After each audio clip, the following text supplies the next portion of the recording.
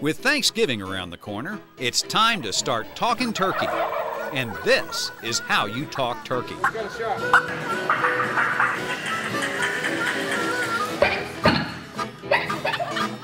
From turkey calls to turkey decoys.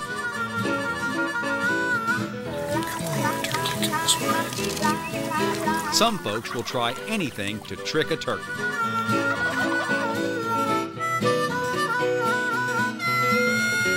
Say hello to the wild Texas turkey.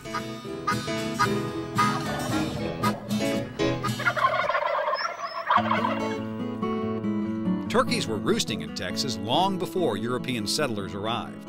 Today, there are about 300,000 wild turkeys in Texas, divided into 3 main subspecies. A few hundred Merriam's turkeys live in isolated pockets of West Texas and the Panhandle.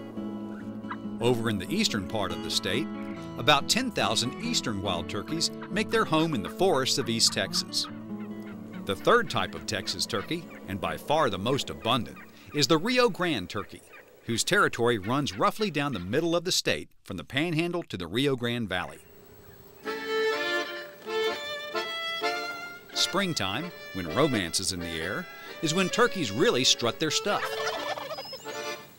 Gobbling, strutting and fluffing his feathers, the adult male turkey, also called a tom, will try to attract every female or hen within earshot. Dragging his wingtips on the ground warns the younger males, or jakes, to keep their distance.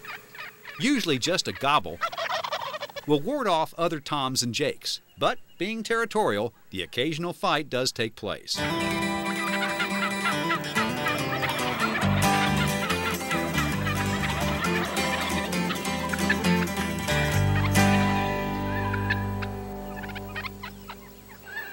"100 years ago, turkeys almost disappeared from Texas due to unregulated hunting and loss of habitat. Let him go. Now, thanks to bag limits and a restocking program, Texas turkeys have made a steady comeback.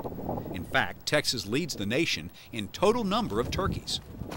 Texas Parks and Wildlife partners with private landowners and groups like the National Wild Turkey Federation to restore turkeys to their native habitats. All right. You can find wild turkeys at state parks across Texas. And a lot of people just enjoy seeing their antics. They're really funny sometimes, the things that they do. One thing's for sure, Texas just wouldn't be the same without its wild turkeys.